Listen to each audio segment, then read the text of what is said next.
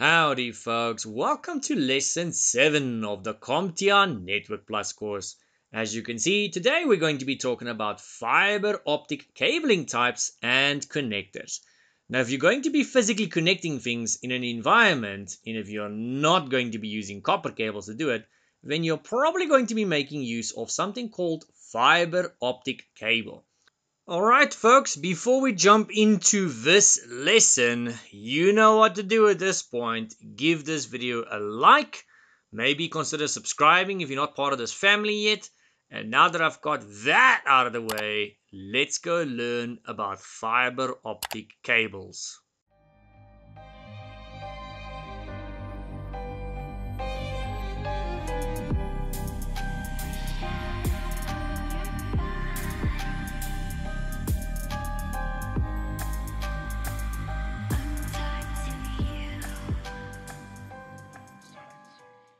Now these cables, folks, are often used as the backbone in networks, in other words, the main cable, and they're also normally favored in environments where there tends to be high interference. So if you don't know what interference is, that would be things like EMI, that kinds of stuff. Now, unlike copper cables, guys, fiber optic cables are actually immune to interferences because they work with something called light, where copper cables work with electrical signals, so they differ day and night. Now folks, the fact that fiber optic cables works with light instead of electrical signals, it actually also means someone won't be able to listen in on your digital traffic, so fiber optic cables are also actually more secure than copper cables. Who would have thought, right? Now one of the great benefits of fiber optic cables, besides them being more secure and all that, is these cables are used over much longer distances compared to your normal copper cables, because the signal does not degrade as much. It's light we're talking about here after all, folks. Alright, and then when it comes to the different types of fiber optic cable you actually get, yes, you get different types. There are two types you guys need to be aware of at this point in time. The first is called multi-mode fiber, and the second is called single mode fiber. So if you ever find yourself installing fiber somewhere or just generally working with it, you'll be using one of these two I've just mentioned. Now as for multi-mode fiber, starting with that one, we normally use this for connecting things indoors, guys. This one can go up to 2 kilometers. Hopefully you know how long that is. If you don't know how far that is, you might have to go and convert it because this is a metric system. So it can go up to 2 kilometers and is most commonly found in places like a server room. It is obviously not limited to server rooms, but that is generally where you guys are going to find these. Now fiber optic cable is generally a lot faster than Ethernet cable, guys, which is why it is the preferred cable to go and use in server rooms for linking various equipment together. Things like your switches and that kinds of stuff. Now all the equipment will be able to communicate with each other at much faster speeds than what they normally would if you were to go and use Ethernet cables. Now getting to the single mode optical fiber, this bad boy, guys, is generally used outdoors, and it can go for much longer distances, which is up to 100 kilometers sometimes. I mean, that is flippin' crazy. This is what we normally use to link things over long distances at great speeds, guys. Now, unlike Ethernet cables, folks, which are generally going to be using the same type of connector, fiber optic cables don't all use the same connector type. So let's maybe have a quick peek at the various kinds of fiber optic connector types you get. The first one on my list here, guys, is straight tip. It is also known as ST for short. Normally we just call it ST. Chances are, if you're going to be writing the N+ exam, they might also just refer to it as ST in the exam. So you need to know what the abbreviation means, guys. The second one on the list is subscriber connector, which is known as SC for short. And the 10-1 are going to probably refer to it as SC in the exam. And then we have local connector, which is called LC for short. And that's probably what they're going to be calling it in the exam. Lastly, guys, we have mechanical transfer registered drag. Now, that's not really something we have a short abbreviation for, but that is the name for it nonetheless. Now, with regards to the first one on the list here, guys, being straight tip. Here is a picture for you guys in case you've never seen one of these connectors, just in case. Now, the straight tip connectors are a quick release bayonet style connector. They're used most commonly in fiber optic networking applications, and they can be used with both short distance applications and long line applications, guys. These ST connectors are cylindrical and with a twist little lock coupling. It's normally about 2.5 millimeters keyed ferrule. That's how it looks. And they have a bayonet mount and a long cylindrical ferrule to hold the fiber. Now, I'm really hoping I'm not butchering these names because, like I said in other videos, I'm not actually English. So I'm doing my best to pronounce these words to you guys. So I'm also going to be putting them on the screen as much as I possibly can. Now, be aware, though, they're spring-loaded, these connectors, guys. So users must make sure they are seated properly.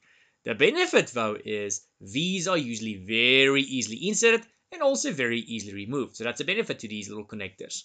Alright, folks, and then with the second connector here on the list being subscriber connector, or should I say SC, like before, here's a picture for you guys for reference. Now, the subscriber connector, guys, is a fiber optic connector with a push-pull latching mechanism that provides quick insertion and removal while also ensuring a positive connection. Pretty neat, right? The subscriber connector is also available in duplex configuration, in case you guys didn't know. It has a benefit in keyed duplex capability to support both send and receive channels, and this connector is also commonly used for most modern network applications. Although that might have slightly changed now, but generally that was. So the subscriber connector is a snap-in connector that is extensively used in single mode systems for its remarkable efficiency, guys. And this connector is also very inexpensive. It is trouble-free and it is very robust. They give you precise positioning via their ceramic ferrules, and the square snap-in connector latches with a simple push-pull motion, and it's also keyed. So that makes your life a lot easier, wouldn't you guys say? Now, looking at our list of connectors again, let's have a bit of a peek at the third one on the list here, which was local connector, or LC for short. Now, like usual, guys, here are some pics for you. Okay, let me move these pics out of the way a bit and make some room for information. So first of all, guys, the LC does not actually just stand for one thing. So we know it stands for local connector, but it actually also, believe it or not, stands for Lucent connector and little connector. So the LC can actually stand for multiple things. I suppose it probably comes down to preference in the day, but I'll be honest, I've never actually heard someone say Lucent connector or little connector. All IT people I've worked with over the years just normally call it LC, and in some rare cases they might call it the local connector, but generally people just refer to this as LC in the industry. Now folks, this LC connector features a 1.25mm zirconia ferrule and a small form factor fiber optic connector housing with a snag-free latch, which gives an audible click upon engaging for reliable and high density connections. So as soon as you go and push it in, you're going to hear a little bit of a click. It's kind of like a normal LAN cable connector. In some cases, you'll actually hear it click, and then okay, great, it's in. It's quite difficult when you're trying to shove a connector in somewhere and you're not really sure if it's in or not. You kind of find yourself doubting yourself sometimes. But if you can hear it click, then great, it's in. Alrighty, and then back to our list of fiber connectors, guys. Let's have a peek at the last one on here on the list, which was mechanical transfer register jack. Wowza, try saying that 3 times fast. Now, the same as before, let's add a pic for you guys. Okay, so first of all, these connectors are usually called N10-009 for short. So if you really want a shorter abbreviation or something for it, you can call it that. You can either go and call it that big name, which you're gonna really struggle to say 3 times fast, or you can just call it an MT-RG for short. Much shorter name, wouldn't you guys say? Now, this fiber connector type, folks, is very efficient. It is high density and it is low cost.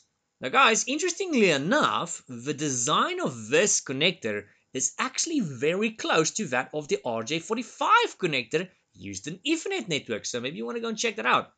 However, this connector is smaller in size and subsequently lower in cost. It is slightly smaller than a standard phone jack, and it is very easy to connect, and it's also very easy to disconnect. I mean, whenever it's easy or whenever it's easy to disconnect or connect, I'm just a big fan of it. I don't know about you guys. I love hearing the words easy. I love hearing the words that it's cheap. Anything like that is music to my ears. I don't know about you guys. Now, compared to all the types of fiber optic cable connectors, guys, this one offers lower termination costs, because we just said that, and greater density for cable management hardware. Alright everyone, so all in all, you'd be wise to invest some time and to invest some money in fiber optic networks is what I'm saying. Generally, these networks and cables are better in most aspects. The only thing that I can say about them is sometimes fiber optic cables cost more in general, but if you can afford to get them, definitely do so. I suppose it might come down whether you can afford to install these cables, the equipment and all that, but if you can at all afford it, definitely worth the effort, guys. Okay, that, folks, is fiber optic cables, types, and connectors in a nutshell. So if you'd like to know more about this topic, please feel free to drop your questions in the comment section down below. If you've got any questions, I will gladly answer them, or you can just go check out my Discord server, which is in the video description. Now guys, just a special shout out and thank you to all the guys that support the channel. So if you guys would like to do that as well, so I can keep making videos like this, please check out the information in the video description down below. So if you've been clicking on the thanks button below the video, if it's available in your country, thank you very much, guys. For those of you that's buying me coffee or milkshake, thank you, you're awesome. And then to all the Patreons, guys, thank you very much. If you are a Patreon of mine and your name is not on the list, then just check if I have not sent you a message on Patreon. That's obviously for the paid Patreons. You get free Patreonship and you can also get paid ones. For the guys that are paying for Patreon, I probably would have sent you a message, and you just need to go check your inbox on Patreon. I would normally ask you first if you want to be in the video, and if so, what name you want to have displayed in the videos. So if you don't want to be displayed in the videos, I won't display you. And if you do want to be displayed in the videos, you just need to reply to my message to let me know what you want to be displayed as. Anyway, guys, thank you to the Patreon guys. Thank you to all the guys that's making PayPal donations. Some big, some small, but it does support the channel nonetheless. It does support me. Thank you very much, guys. I appreciate all of you guys. And like I said before, we do have a Discord server channel, or I have a Discord server channel. The link is the last link in the video description down below. Alright folks, I hope you learned something. I will see you in lesson 8 of the CompTIA Network Plus course.